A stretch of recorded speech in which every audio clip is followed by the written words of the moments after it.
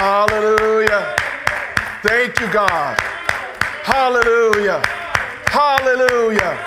This is the day that the Lord has made, and we will rejoice and be glad in it. Hallelujah. You're here, are you not? You're breathing, are you not? He's met all of your needs, has he not? Hallelujah. Give him the glory. Give him the honor. Give him the praise. Hallelujah. Thank you, God. Thank you, God. Thank you, God. Thank you, God. Hallelujah. Praise your name, Father. Hallelujah. Thank you, Jesus, for dying on the cross for my sins. Hallelujah. Hallelujah.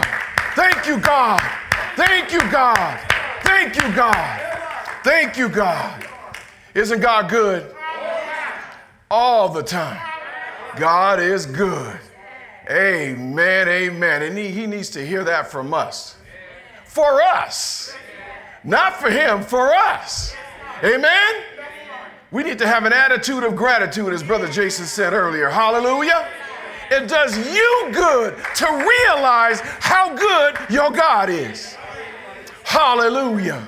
Hallelujah. So when you're in a dark place, you can remember how good your God is. When you're in a difficult place, you can remember how good your God is. Hallelujah. Hallelujah. Hallelujah. Amen, amen, amen. You may be seated in the presence of the Lord. Amen. And I want to welcome those of you who are online. I'm sorry we started late, but I'm not completely sorry. Amen. Because Pastor Trina was putting it down again. And you know where to find her. Right here. The address is on the website. Hallelujah. Amen. You know where to find her. Amen, amen. We are also still praying for all of those who are on our prayer list. But especially our hearts are heavy this morning because some people that are very special to us, Grady Stevens and Johnny Stevens, lost a very special person in their lives this week. And so our hearts are heavy, but we also know that God is a healing God. He can heal their hearts. He can remind them of all the good times. They'll start out crying and they'll end up laughing, telling jokes, and remembering unique times that only they know about. They'll start to understand or be reminded of the blessing that their loved one, Brother Grady's brother, was to them. Amen?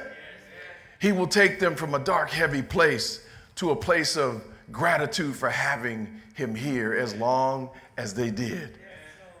But they're human, and so we want to be with them during the hard times, during the dark times, during the painful times. So Brother Grady and Sister Johnny and any other family members, we are with you at this time. Amen. We can't be there in Alabama with you, but we're with you in spirit. We're with you in our hearts. We're with you with the love, and if we could, we'd wrap our arms around you. So we go to God and ask him to wrap his arms around you. Hallelujah. Hallelujah. Hallelujah. I'll also just quickly remind us that our men's fellowship is coming up this Saturday, and we're getting ready. Amen. We're getting ready, getting ready. Amen. I have been talking to each one of the brothers to get us ready for our time together. Our theme, I will share that with you. Our theme is the power of prayer. The power of prayer for a God man. I don't know if you heard what I just said. Go back, go on the website, I think it's there, and find the very first sermon that I preached when these services opened up publicly. It's called Man Card. Man Card.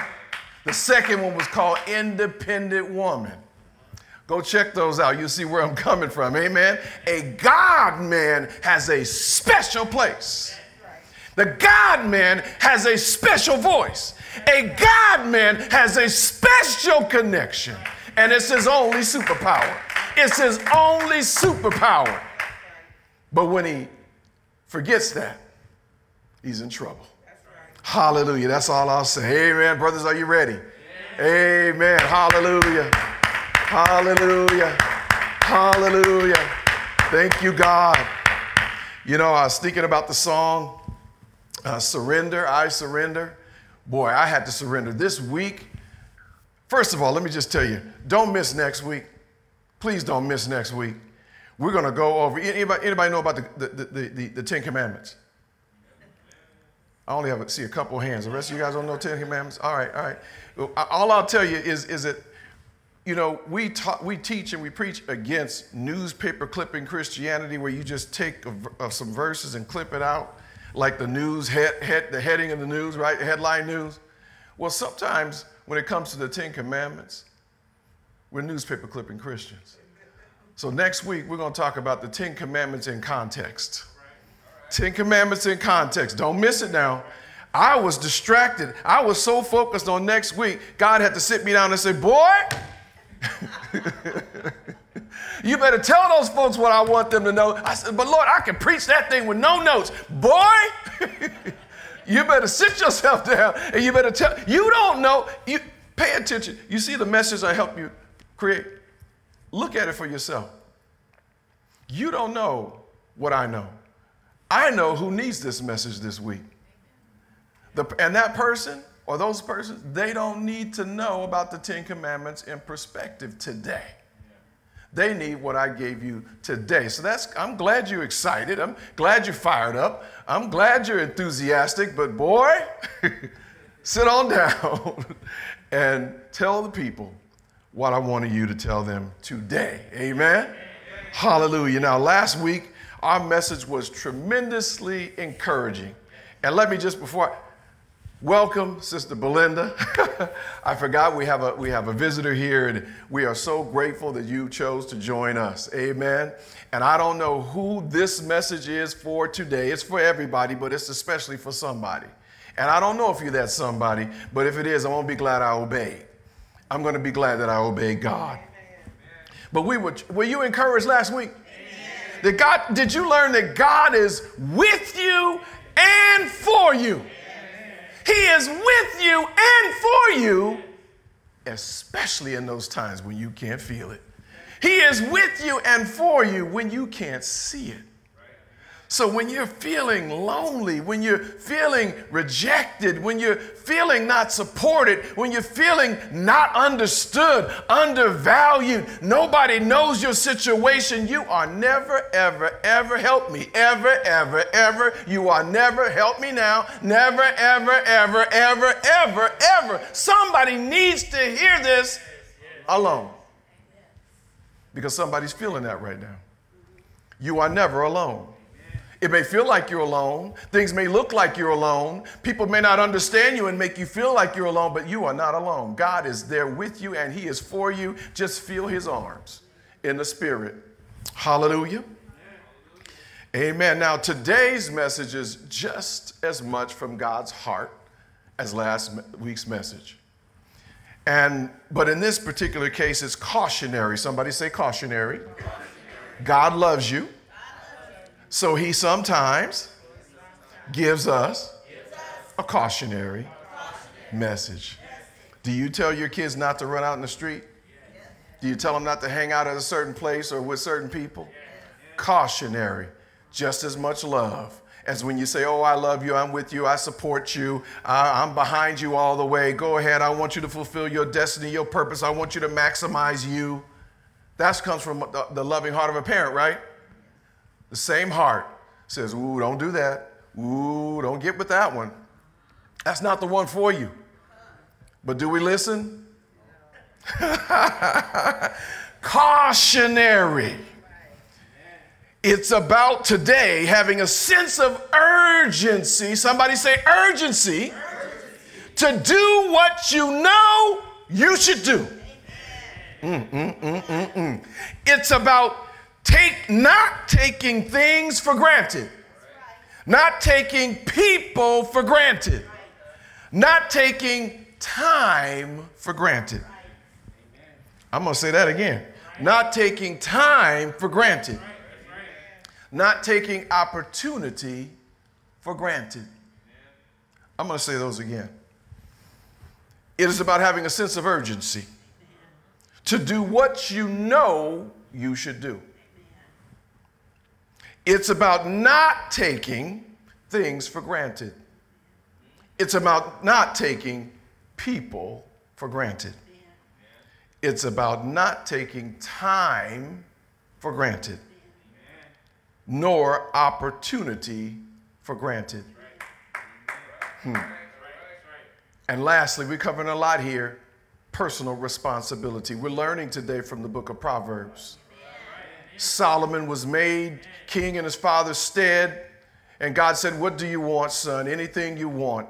Tell me your heart's desire.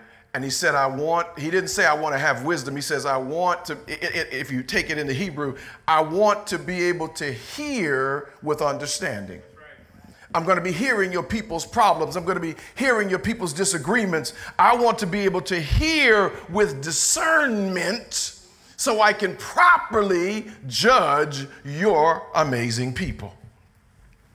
And so he's got a whole book filled with the evidence of what God gave him so that he was ready to rock and roll with anything you would bring to him. So I ask you, as we prepare to go into this word, what have you been putting off?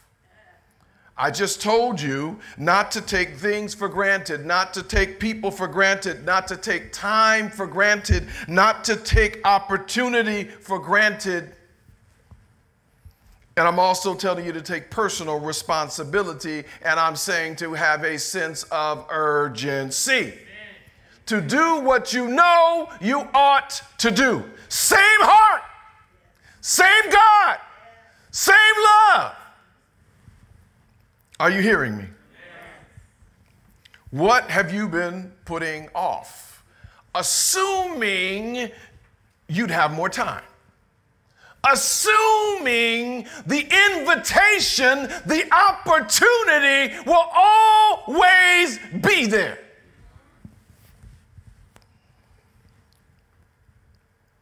And what and who are you taking for granted? What and who are you assuming will always be there? What and who are you assuming is going to continue to be patient with you? What and who are you assuming is going to continue to ride you about what you ought to do? Same God, same heart. Cautionary today, amen? Hallelujah. Do you feel the love? Do you feel the love in his words? Do you feel the love in where he's going? Amen. Now, I had to stick to this. I was distracted, but he wanted you to hear this. This is what obedience looks like. Let's go to Proverbs 27:1. Proverbs 27:1. Just one little old verse. One little verse. Now, there's more. We're not going to end here, but we're going to start here. Let's read it all together and read loudly so the folks on the internet can hear you. Boast not, I'm reading from the King James Version. Boast not thyself of tomorrow, for thou knowest not what a day may bring forth. Boast not of tomorrow. Don't assume you have tomorrow. He could have said a week. He could have said a month. He could have said a year, because that would apply to our various circumstances. But you can't get to a week until you get to a day. And only today is promised. So you need to be the best you can be today. You need to take full advantage of today. But if you're spending today talking about what you think you might do tomorrow, that's okay if that's going to Disneyland, but it's not okay when you are not doing what you know you are supposed to do. What you have a responsibility to do to God, to others in your life, and sometimes to yourself. Do you know we won't even do what's in our own self-interest? Come on now. As selfish as we are, we don't even realize we are hurting ourselves by not handling today what we're supposed to handle. Lord, have mercy. Help me, Lord. Help me, Lord. All that you have is today, my friends. All that you don't even, and you may not have all day. Come on now. All that you have is now. But that's not how we live. And that doesn't mean you shouldn't plan for the future.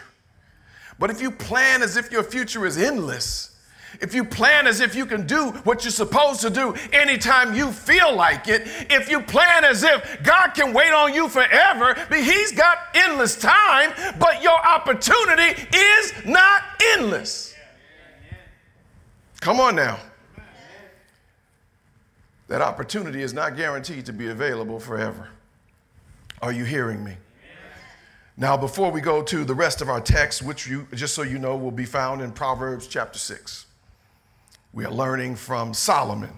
We're learning from God through Solomon. I'm going to give you a couple quotes. Is that all right? Amen. We're going to work in some worldly stuff that matches what we're trying to say in the spirit from the word. The first quote that I'm going to share with you comes from a very great man in the history of the church. His name is Martin Luther. He is the great reformer.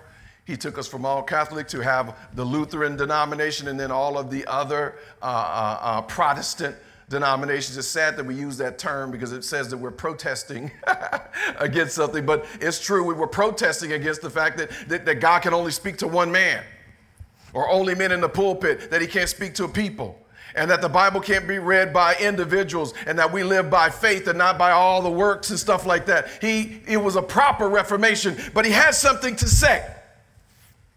And it's just a few words, but I want you to listen.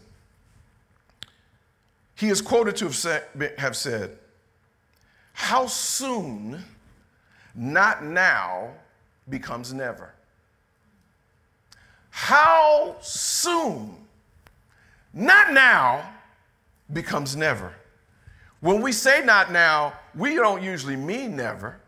But I'm trying to tell you that the man was right when he said, how soon, not now, becomes never.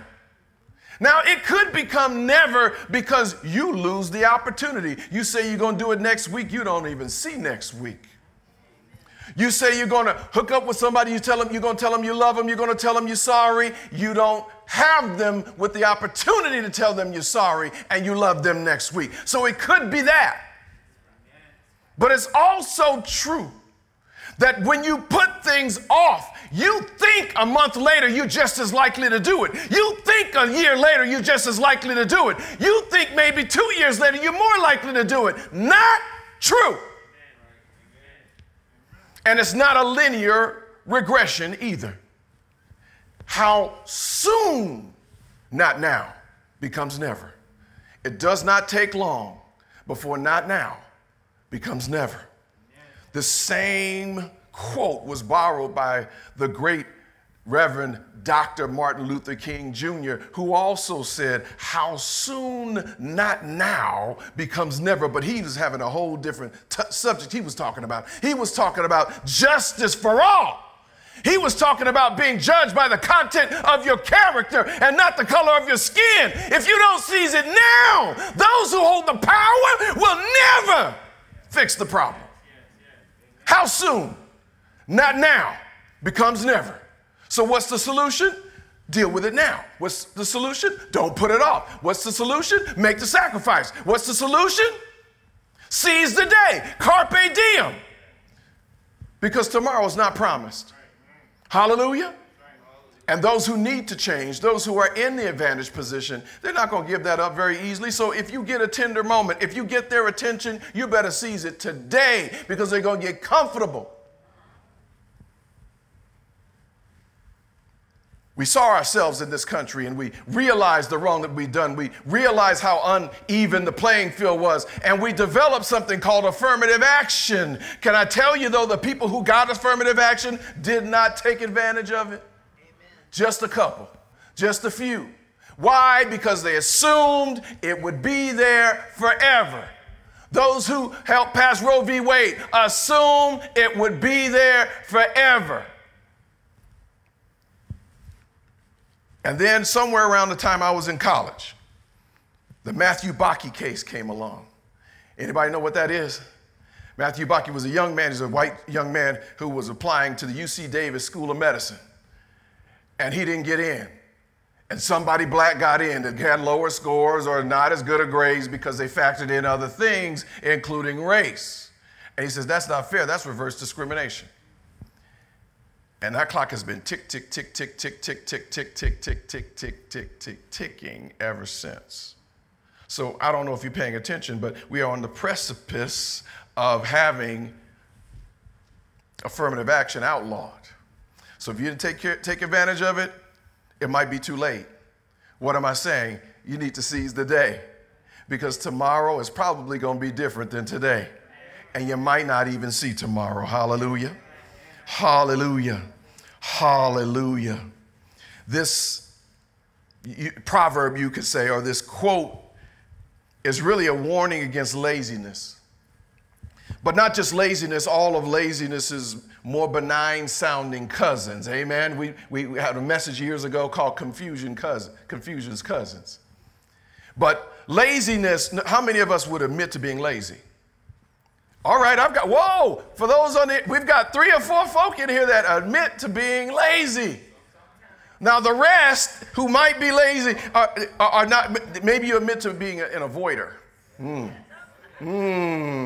Okay, so now maybe we might get to everybody eventually. We got some lazy ones. We got some who are avoiders. How about our procrastinators? We got any procrastinators in the house?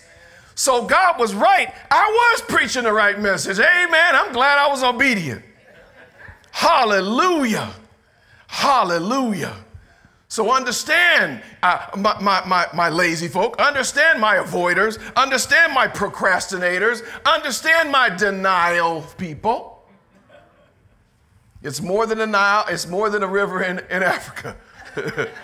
Amen. Understand the chances of you really taking action diminish over time, and they diminish quickly. So don't get settled, don't get comfortable. Don't make assumptions. Don't take people, time, opportunity for granted. Amen? Now, I have a second quote. Is that all right? Now, this comes from, you all know that, well, you maybe don't, but I read a lot, and I'm into documentaries, and I'm into finance and all that sort of stuff. And so I have a quote to you from the great prophet Warren Buffett. A proverb from now he stole it from somebody else. There's a man, Samuel Johnson, who actually made this quote back in 1748, and there's slight, revisions of it, amen, or versions of it. But here's how it goes. The chains of habit, hear me now, are too light to be felt. The chains of habit, they're too light. Some would say too diminutive, too small. You can't even feel them. They're like a very light little string bracelet. You can barely feel it.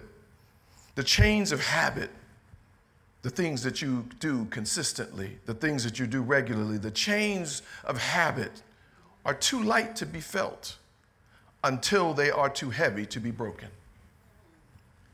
The chains of habit. Habit is something that you do. You didn't even necessarily start out to make it a habit, but you do it so regularly it becomes a habit.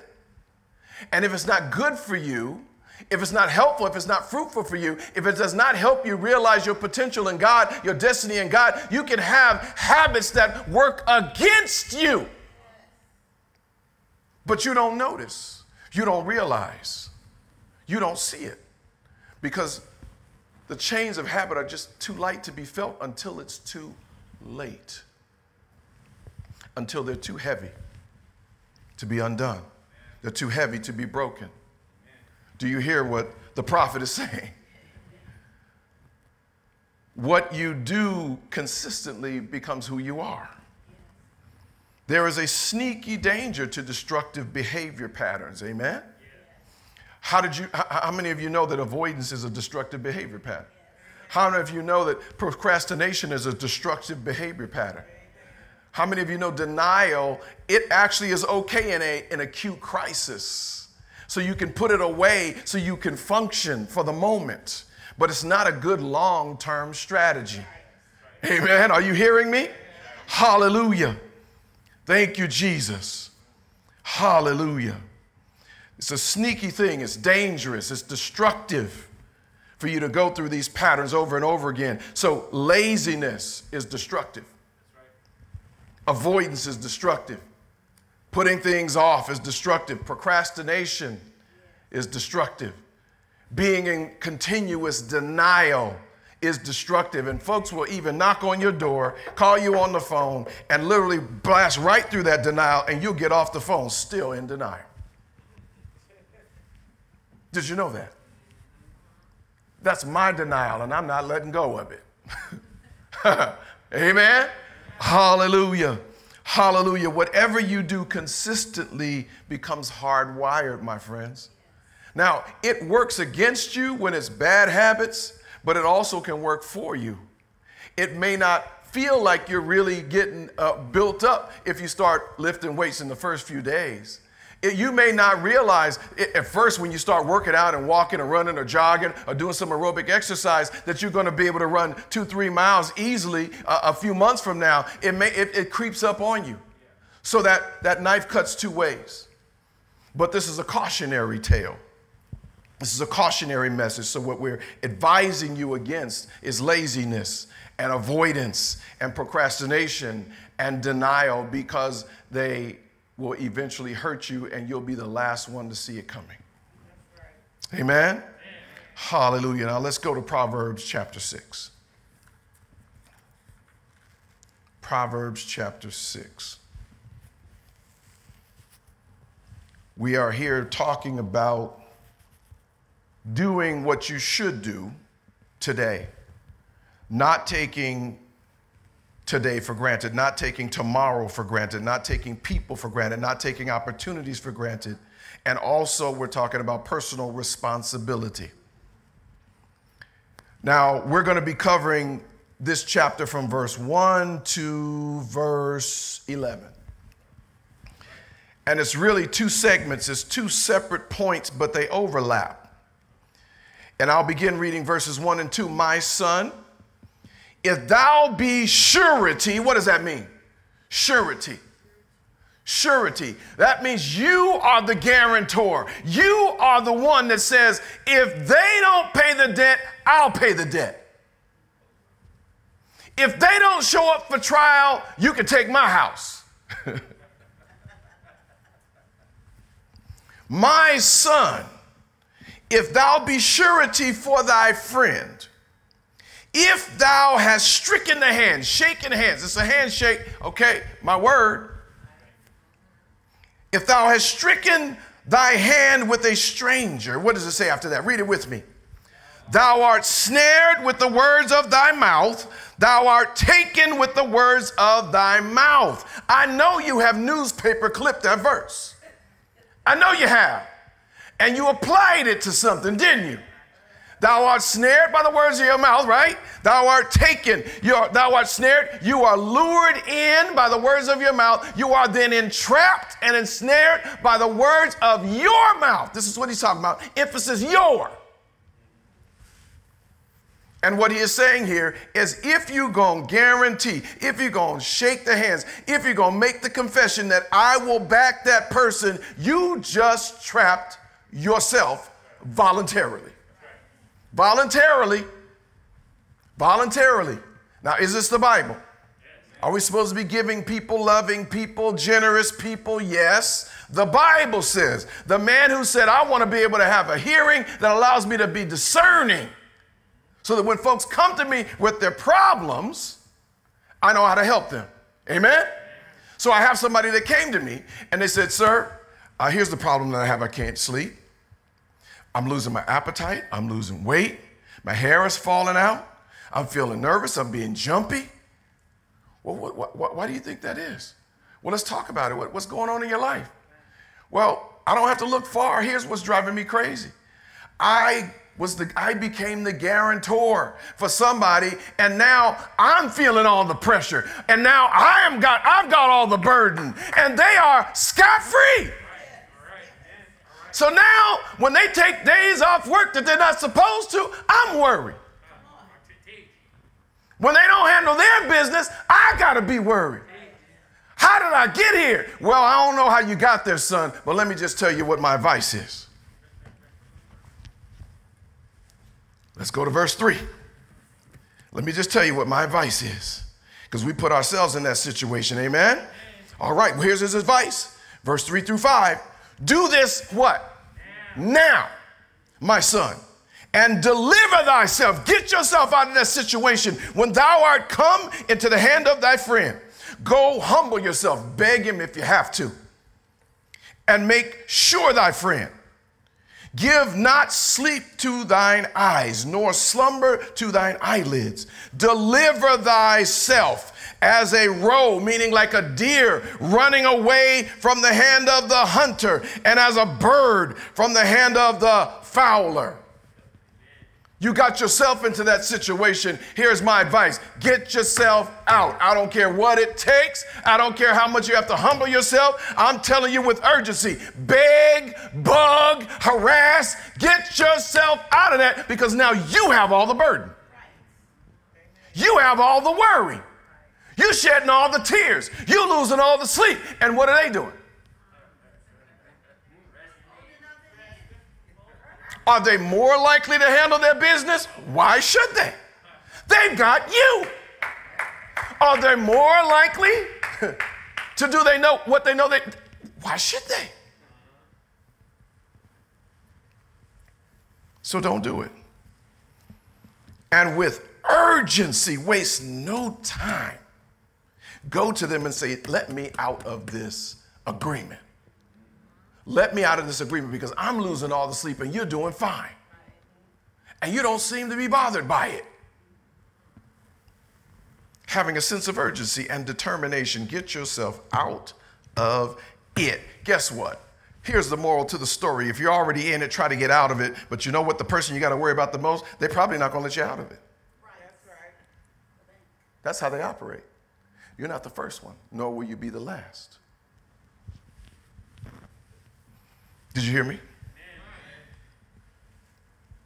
Get yourself out of that situation.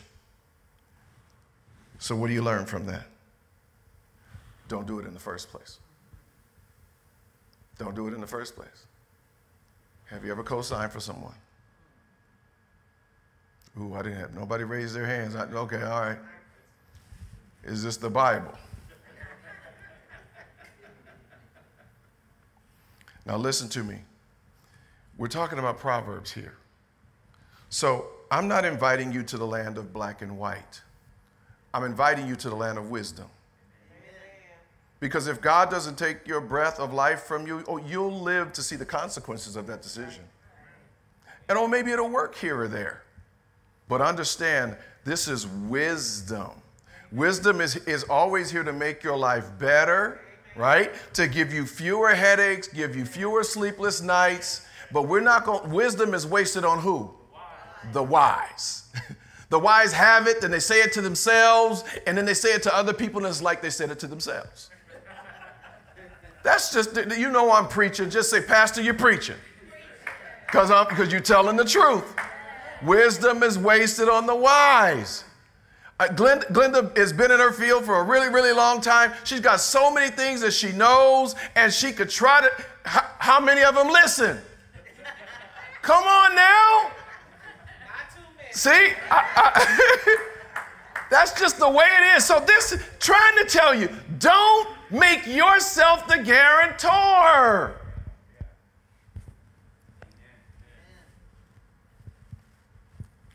I had somebody become my guarantor before. And you know they paid a price for that? I wasn't ready. I was in college. I've told this story before. I was in college, and I was around all these rich people. There's no name, so I won't even say the name of the church. But somebody started telling me all this faith stuff. You could have anything, you could manifest it and all that sort of stuff. And I was open, and I got down and I manifested that thing that I couldn't pay for. On somebody else's credit, though. I had to apologize for that. I had to repent for that. I had to ask for forgiveness for that. I affected somebody else's life. I affected their marriage. I did that. And they did that to me. I'm one of the most trustworthy people. I would have worked 10 jobs, but when the time came, they said, you're in college, you can't work 10 jobs. Just let it go. We will eat this. I caused that. But the person who did that for me also caused their own anguish. and I am extremely trustworthy.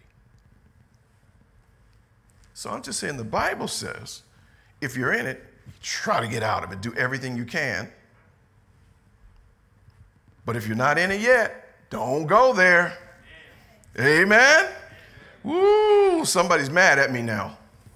Somebody's mad at me because you co-signed for your child or you put bond up for somebody's bail. And how come you, look, hey, I'm just saying. The Bible says, might not be smart. That's all I'm saying. It's okay to love them. Just know I'll jump in front of a freight train for my children. I'll jump in front of a freight train for my wife. And that's on me. I'll be dead, right? It's a choice I made. Amen? But it's different for me being dead and in heaven and you living down here with the consequences of being a guarantor for somebody else. The relationship is ruined. Your financial life is ruined. Your emotional life is ruined. Your mental life is ruined. Maybe even your spiritual life is affected because what you could do for God, now it's even harder than it would have been. And you should have just seized the moment and stayed out of their business. I know there's at least one person I was supposed to preach this for. So somebody is at least inside saying, amen. Thank you, Jesus. Thank you, God. You actually paying attention to me. I thought I was alone. I thought you didn't know. I thought nobody cared. I thought nobody understood. But Lord, you are talking to me today. Get yourself out of that contract. You're the only one with the burden. You're the only one with the stress. Now, this point of diligence and urgency bleeds over into the next verses. Were you ready to go there with me? So we're going to verse 6, where the proverb writer says, go to the ant, meaning take notice of the ant. Thou sluggard. What's a sluggard? A sluggard is a lazy person. All right, we got some sluggards in here. You admitted it early. It sounds worse when we say sluggard, doesn't it, huh? I know, it's like, I ain't no sluggard. I admit to being lazy. I ain't no sluggard. I don't know when you put it like that, Pastor. Oh, sluggard. Go to the ant. Pay attention to the ant, thou sluggard. Consider his ways. You want some wisdom? You want a little cautionary love here? Then pay attention to the ant. Consider, I love this because they made it feminine. Consider her ways. Oh, I love it. I love it. I love it. I love it. Consider her ways and be wise. Gosh, I don't want to get too distracted, but let me just tell you this. I love that they use the feminine here because in humanity, the person that's most likely to put away a little, and put away a little, to put away a little, to put away a little, to have more later is the woman. I'm just saying. I'm just saying. I'm just saying. It'll be somewhere. It'll be in a closet somewhere. It'll be in a bank account you don't know about. All I'm saying is, I am just so glad that the writer said her. Oh my God. Woo! Consider her ways. I know you are all or none, dude, but consider her ways. Woo. I know you're a Hail Mary kind of guy. You like to throw the bomb, but she knows how to chip away and chip away and chip away. Hallelujah. Go to the ant, thou lazy person. Consider her ways and what? Be wise. You still want to put things off. You still want to avoid. You still want to live in denial. As you do that, when your hard times come, because they're guaranteed to come, they'll come when you least expect it. You won't be able to reverse them. And you'll be the only one surprised because everybody else could see it coming. Amen? Hallelujah. Now let's go to verse 7.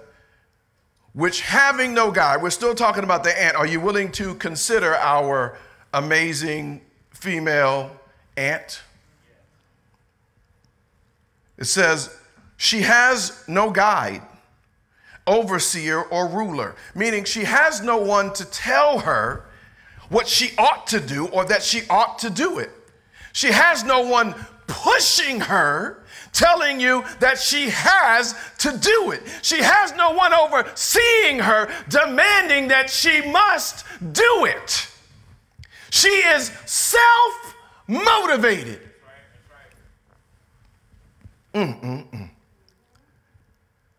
Verse 8. Having no guide and no overseer and ruler, she provideth her meat, meaning her food, meaning her sustenance, meaning her wherewithal, in the summer, and gathereth her food in the harvest. She handles her business when the business should be handled. She handles her business when the business should. You can handle business anytime, right? But she, pay attention, watch her and learn. She handles the business while the iron's still hot. She handles her business when she's told, handle it. And she can see the value in chipping away every day. You just want to hit home runs. At least that'll be your testimony in the end. The truth is you were just lazy. You'll say, I didn't swing because I couldn't see a pitch I could hit a home run. No, you were just lazy. But she handles her business when the business should be handled, with a steadfast sense of purpose. And just as important as anything, taking not one day, taking not one moment for granted. We're coming back to her. We're coming back to her. Let's go to verses 9 and 10. Because now that I've told you to observe the ant, I want you to learn from her. I want you to be wise as a result of observing her. Here's what I got to say to you. Sluggard, avoider, procrastinator, denier. How long wilt thou sleep, O sluggard? When wilt thou arise out of thy sleep? When are you going to wake up? When are you going to realize that this is not helping you? Yet, come on now, my Bible study people, you know this. Yet, oh, just a little sleep, just a little slumber, just a little folding of the hands. I'm not sleeping, I'm just resting my eyes. Sound familiar? Oh, I'm not sleeping. You thought I was asleep? I know exactly what they said on that TV program. What'd they say? I'm not going to bed. I'm just taking a nap. Just a short little nap. Well, you can take your little naps and you can just have just a little bit of folding of the hand, just a little bit of sleep. That's what you tell yourself. But if you have a little bit of sleep and a little bit of slumber, and that is your habit, you can give that excuse once. I overslept. I couldn't do it. I was tired. But are you always tired? Huh? Do you need 10 times more sleep than everybody else? Do you not have opportunity while everybody else, while she is chipping away and taking care of each day for its own, taking full advantage of each day, handling her business? What are you doing? Excuses? Just a little folding of the hands. You thought you could get away with just a little folding of the hands. Just a little sleep. Just a little slumber. Are you hearing what I'm saying? Hallelujah. Just a little folding of the hands to sleep. Verse 11, so shall thy poverty come as one that traveleth, and thy want, meaning your lack, as an armed man. Meaning it's going to come. You thought just a little sleep, just a little slumber, but if you're doing that every day, you should expect that your poverty will come. In the harvest time, we'll go back to her. We'll go back to her. Let's go back to the ant. Because what we now know is that the little sleep, the little slumber, the lazy person, they're going to get their comeuppance. They're going to get what it is that they're sleeping and they're slumbering and they're putting off and they're delaying and they're procrastinating and saying, tomorrow, I'll do it tomorrow. I'll do it later. What they're really saying is maybe somebody else will do it for me. Come on now. Your poverty is going to come like a thief in the night is what that's really saying. Like someone who's going to come and break in, and your lack will be like an armed man. You won't be able to do anything about it. It will be too late. If you don't save for retirement and go to Vegas instead, or have the car you can't afford instead, or do all the traveling that you can't afford, guess what? You're going to be living off of only Social Security, and that's not easy. It's not easy. Amen? So if you put off for tomorrow or next week or next month what you should be doing today, there is a price to pay. And it'll come on quickly, it'll come on suddenly, and there will be no way out. So wisdom is wasted on the wise, but how about if we hear some wisdom and we act on it? Ooh, what if we did that? And what if we started today? How powerful would that be? So our ant woman, do I have any ant women in the house? Do I have any? Okay, for y'all on the internet, okay, I have some hands raised. I thought I'd get some amens. Our ant woman, she knows that she's an ant. She can't transport all of the food that she needs to get through the winter. So she takes advantage of the summer. And she doesn't wait till the end of the summer. She actually goes and she chips away at those little pieces of the leaf, and she goes and gets a little bit of the blade of grass, and she goes, and all you'll see is her dutifully going along that path, putting away for a rainy day, putting away for another time. Now this is taking advantage fully of today and doing what you're supposed to today. So just because you don't have tomorrow promised doesn't mean that you should do like the left behinders were doing, stopping their jobs, saying Jesus is coming tomorrow. I'm just going to go. Why go to work? Tomorrow ain't promised, so why should I invest in today? Tomorrow's not promised. Let me do whatever I want to do. No, no, no, no, no. You're supposed to be found occupying, handling your business today. Today, when you hear my voice, harden not your heart. And do therefore what I said, because harden not your heart can mean you don't believe God, but it also can mean you don't obey God. She doesn't take any moment or opportunity for granted. But do you know some of us think that later is always an option? Come on now. Later is always an option. Or like I said earlier, somebody else will enable me. Somebody else will do it for me. It'll work out because they're not going to let me fall. It'll work out because they will bridge the gap. So I can do a little folding of the hands because I don't believe that fat meat is greasy. Lazy people love themselves. They just understand that other people also love them. So they can fold their hands. But the Bible says you're going to pay for that. Amen? Amen? Some think that tomorrow is always a good option. And the worst thing for these people, this sluggard, is that things are okay until they're suddenly not. Suddenly not. When the poverty comes, bam, like a thief in the night. And like when the poverty comes and you can't get out of it. It's like a strong man. You can't get out of it. Are you hearing me?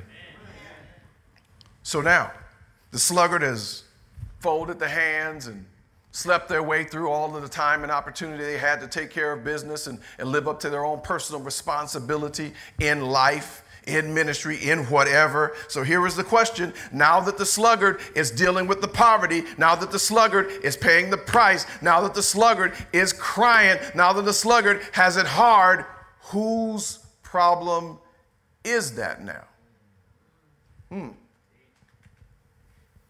Whose problem is it? Let's go back to verse 1.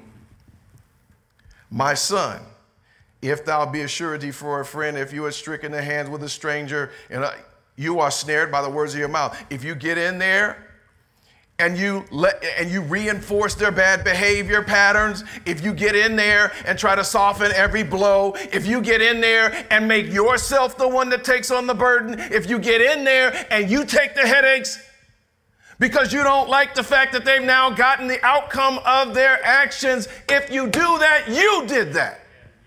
Don't blame anybody else. Don't blame it. It doesn't seem like these two were connected, but you see they're connected now. If they end up in that position, this is not lack of compassion. This is wisdom. And maybe fool me once, shame on you. Fool me twice, shame on me. How many of you guys are second and third and fourth offenders? Come on now. Do I have any admitted enablers? Okay, I've got 1, 2, 3, 4. Amen? Hallelujah. So the question then is, are you putting anything off that you should do today? Are you taking tomorrow for granted? Are you living up to your personal responsibility? Are you enabling? Are you getting involved in things? Are you entangling yourself? Are you ensnaring yourself where you should not be? So I want you to remember the sluggard and the quote. How soon, not now, becomes never. That thing that you say, I don't want to do it now. I'm not comfortable doing it now. I'm not ready to do it now. But all you have is now. All you know that you have is now. So if you're willing to not do the thing, if you're willing to disappoint the one who trusted you to do the thing, if you're willing to have the thing go undone, and if that vision doesn't bother you, then that's fine. Keep on doing what you're doing. But I'm saying all that you have is now. All that you have is now. So who whispered in your ear and told you you have forever? Who showed you that in the Bible? Who preached that sermon to you? Who taught that Bible study to you? Who gave that doctrine to you? All that you have is now. Remember the ant. The sooner and the more often you do the right thing, the better off you'll be.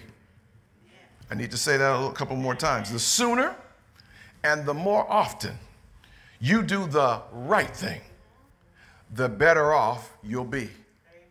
Do you want to be better off? The sooner. Somebody say sooner. What's the soonest you could do something? Right now. And the more often, because what you do consistently, habitually becomes who you are. It's a reflection of your character. The sooner and the more often you do what? The right thing, because you're always doing something, even if you're folding the hands and sleeping. The sooner and the more often you do the right things, the better off you'll be. So what's God saying to us? Act today. Somebody needs to hear this. Somebody, God is talking to you. I need you to act today. Do you know tomorrow's not promised? Do you know next week is not promised? Take personal responsibility. Somebody needs to hear God saying, I made you, be you, do you. This is your life, not their life. I didn't put people in your life for you to fold your hands. I didn't put support in your life for you to take it for granted. I didn't put people in your life with wherewithal and caring for you to be lazy and take them for granted. And basically what you're saying is, I'm okay if they end up hurting. I'm okay if they end up crying. I'm okay if they end up ensnared. I'm okay with that. What does that say about you? Take personal responsibility in your life. Develop good habits, because it's not always bad. Same thing is true for good. Chip away and chip away. If you do it one day, you can do it the next day. If you do it the next day, you can do it the following day. You do it the following day, eventually it becomes a habit, and that's hard to be broken. Unfortunately, bad habits are even harder. But you don't see it coming because you're just doing it habitually before you realize it's a habit. And it's very hard to undo. Can I just tell you, that's one of the things that a consecration is for. Undoing bad habits. So develop good habits and avoid the bad ones starting when? Amen. Starting right now, today, because that's all that you know that you have. Do what God told you when? Now. Today. Do what God told you. You guys ain't liking me now. Do what God told you.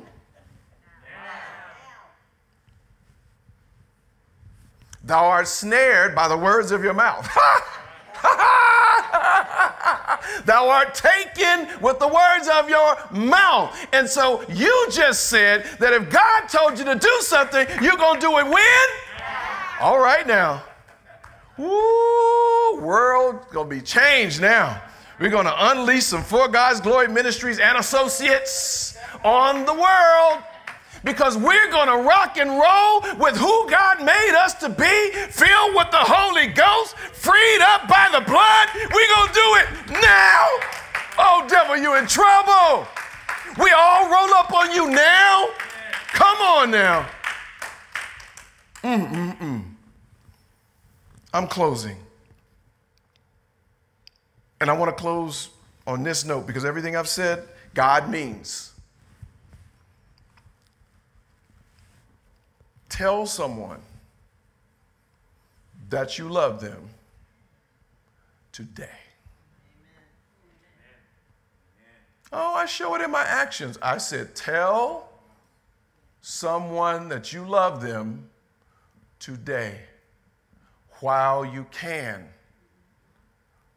Or are you taking them for granted? Don't take them for granted yet another day. Do you know what that would do for them to hear you say, I love you? And you holding on to that? And you're going to hate yourself for it if they're gone tomorrow morning. Tell someone that you love them. Do the good that you can do, and do it now. Do it today, because it's all that you have. A little bit harder now, maybe. Apologize and make a relationship right today. Apologize and make a relationship right today. A word to the wise. When you apologize, it's because you have metanoia, repentance. You were wrong. You are godly sorry. It has nothing to do with their reaction. They don't owe you affirmation. They don't owe you a certain reaction. If you are sorry, it doesn't matter what the reaction is. They might say, oh my God, and give you everything you wanted. Oh, I love you. Thank you so much for apologizing. If you apologize, it's because you're sorry. And that's it. Anything else is icing on the cake. Anything else is gravy. Apologize. And create the space and opportunity for that relationship to get right. Do yourself a favor by proving to God that you know when you've been in some mess, that you know when you've been wrong. And apologize. And create the opportunity for that relationship to get right. If you can do this, if you're willing to do this, your life will be better. Let's thank our God for loving us enough to guide us, to teach us, to correct us, and to warn us. Same God, same heart, same Bible. And to God be the glory. Amen. Hallelujah. Hallelujah. Hallelujah. Thank you, God. Thank you, Jesus. Hallelujah. Thank you so much. Thank you for visiting us. Thank you for talking to us. Thank you for loving us. Thank you for teaching us. Hallelujah. Thank you so much. Thank you so much for the truth. Hallelujah. Thank you so much, God, for helping us to be better. In Jesus' name. Hallelujah.